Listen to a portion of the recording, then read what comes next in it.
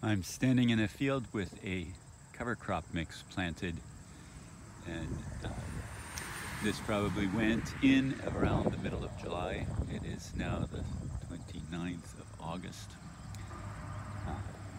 So this was a wheat field that was harvested, so we're seeing some volunteer wheat coming up as it normally does, and the obvious thing is that buckwheat is flowering.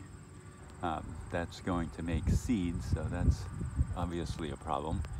We have radish, lots of radish.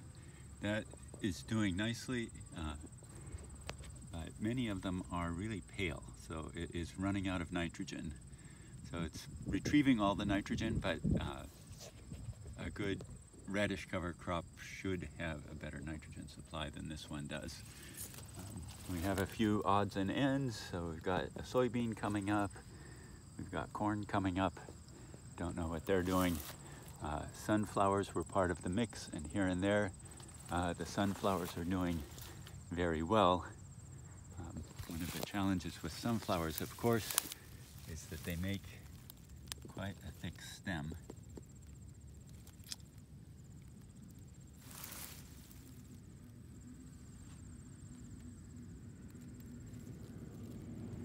And that is going to be difficult to manage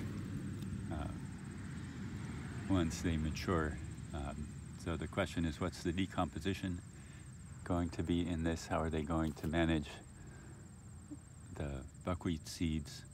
And the radishes are going to be undersized because they don't have enough nitrogen. So could they have done a better job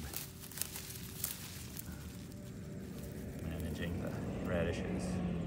So that one's only as big as my thumb so far, so it's got a ways to go, and maybe a challenge getting there. And oh, look there, we've got clover too.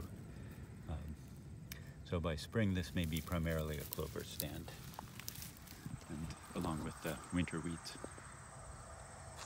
So there's a look at a cover crop mix that looks okay now.